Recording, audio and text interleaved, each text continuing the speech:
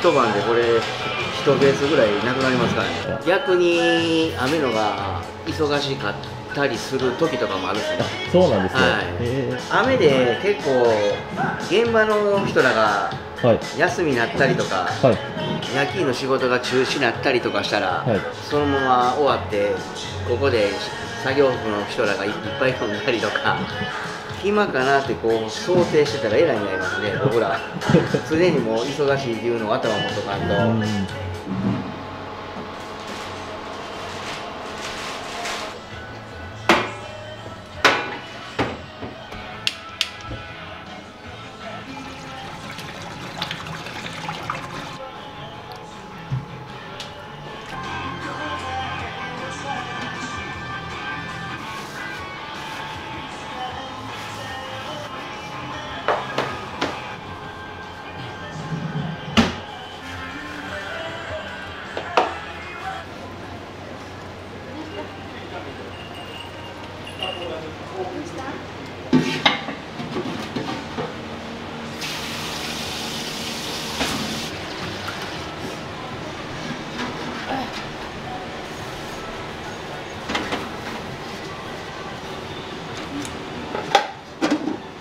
こっちは何を作るんですか？こちら味噌汁ですね。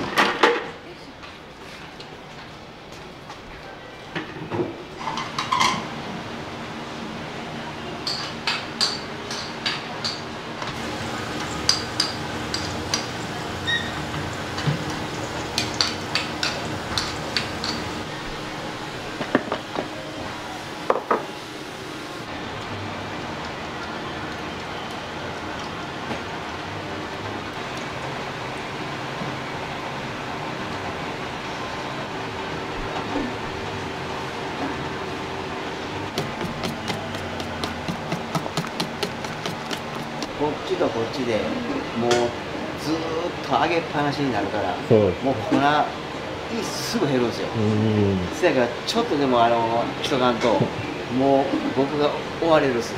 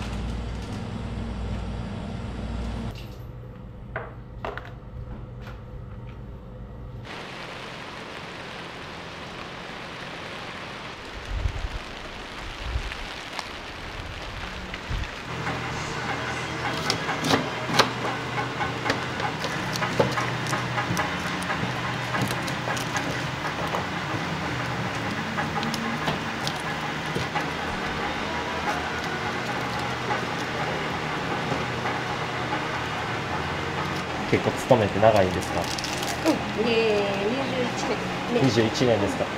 やり始めたら、結構性に合ってて、しんどいとかそんなもう思わなかったですね。もうじっとしてるのよりもやっぱり動く方がね、21年続いてる。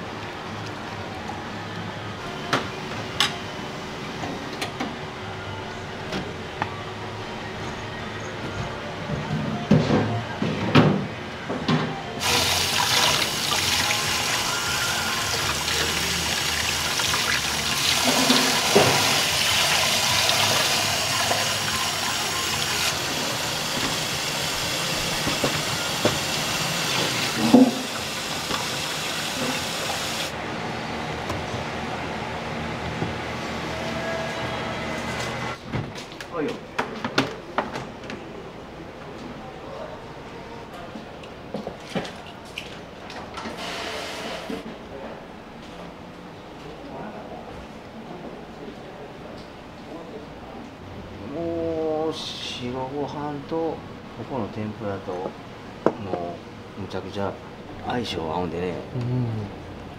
皆さん結構アサリの殻を下にこう捨てるのがありますね。ああ、そうですね。もう昔なんかもうすごかったですよ。今毎日掃除してるけど、はい、カウンターの中もうアサリがもうほんまにほんま積もるぐらいありましたもん。そうなんですね。僕らもう30年ぐらい前ね、20代の頃。なんか由来みたいなのあるんですかね。ここの創業者、社長のお母さんがもうお客さんになんかこう言われて、これから捨てるとこないやん、どないするねんみたいな感じ。ほなもうそのまま別にも貝殻下に捨てといて言うて、それが言うたら由来ですね。そこからずっと、はい。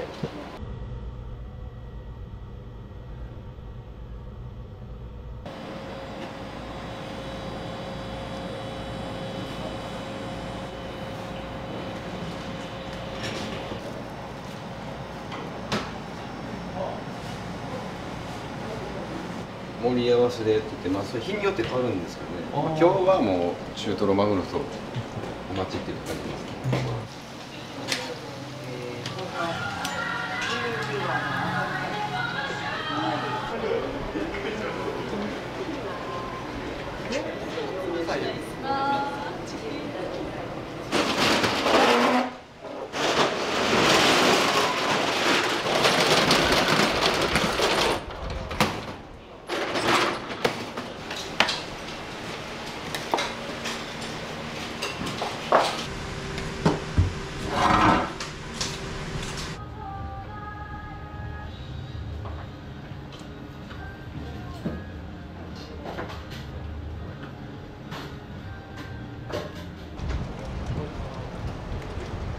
オーダー者2名さんどうぞ。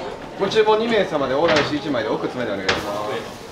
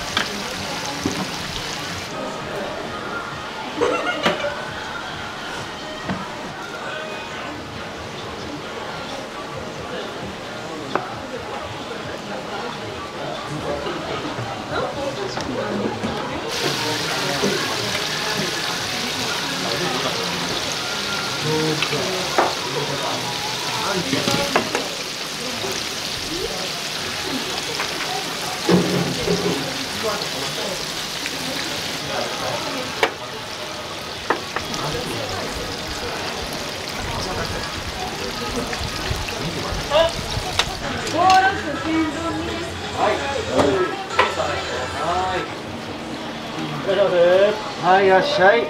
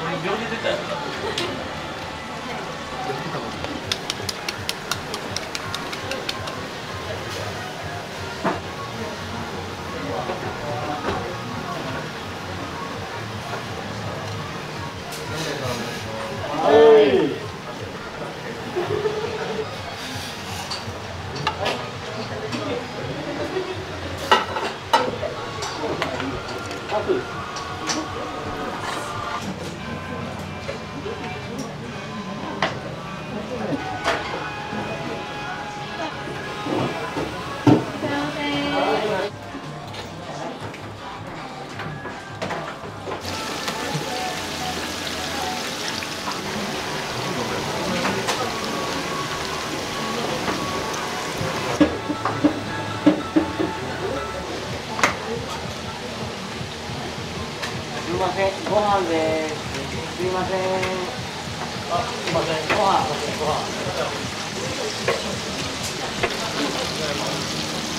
りがとうございます。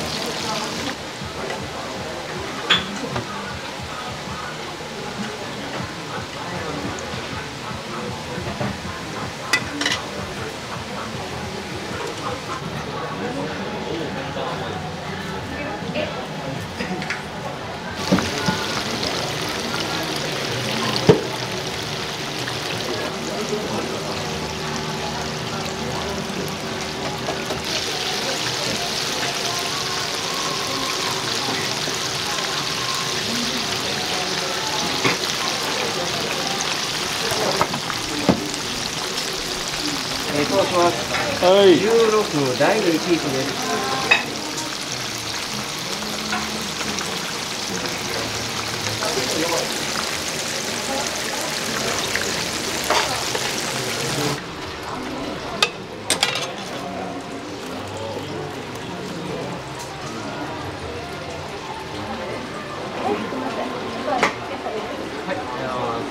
お味いかがですか？バカうまいです。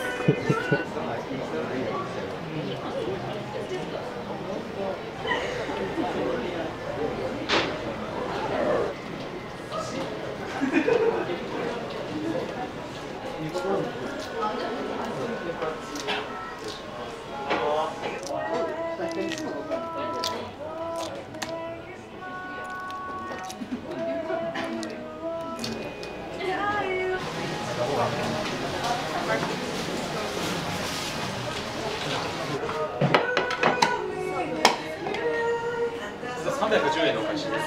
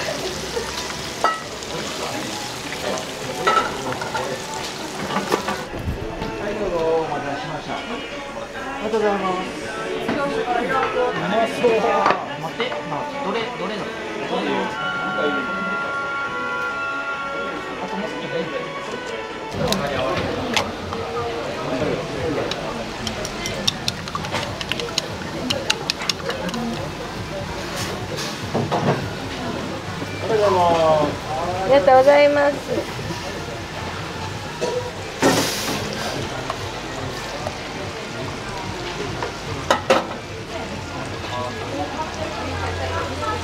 いません。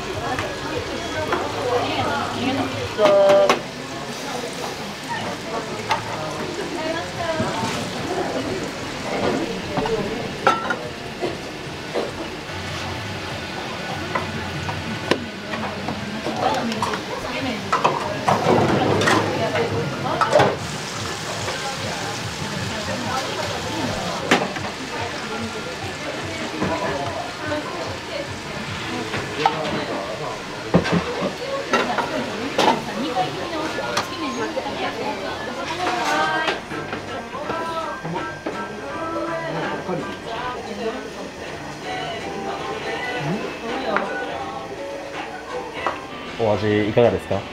めっちゃ美味しいです。いや結構ボリューミーで。ボリュームありましたね。初めて初めてなんです。気になってて。めちゃめちゃ美味しいです。どれもおすすめできるっていう。車でそう1時間ぐらい。いやうまいんでねやっぱ来ちゃいますよねやっぱ。そうでした。はい。はい。はい。はい。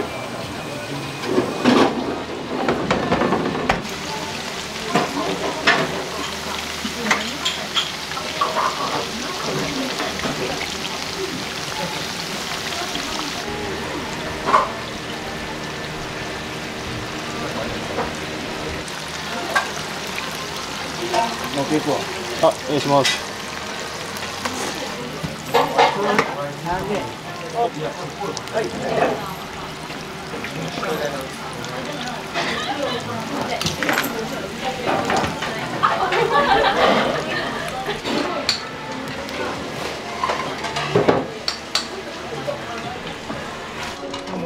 い、普通にやって普通の商品してたらあれよ。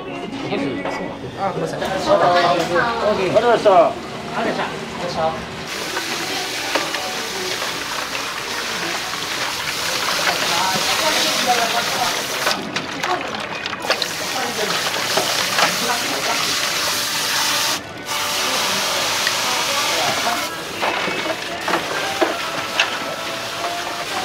すごい量ですね。一瞬でなくなりますからね。結構人気ですもんね。でも天ぷらって言ったらエビとアナゴですもんね。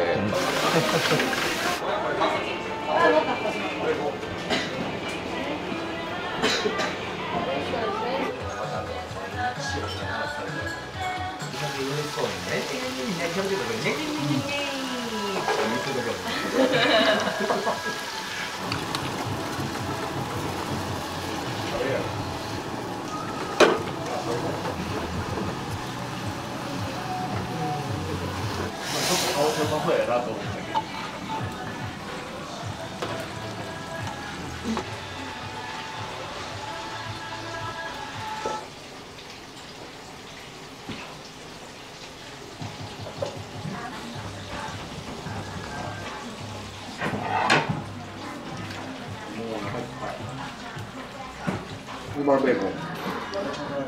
嫌いやな。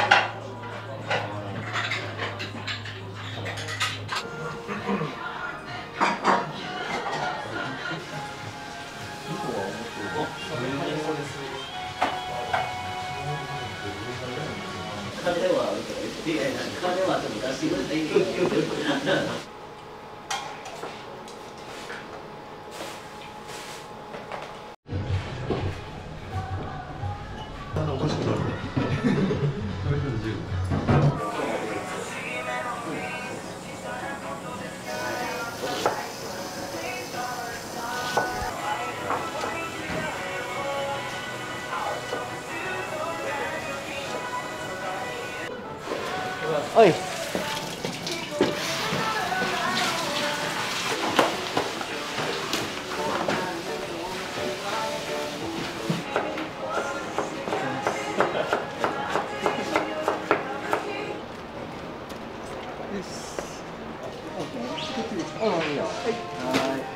ありがとうございます。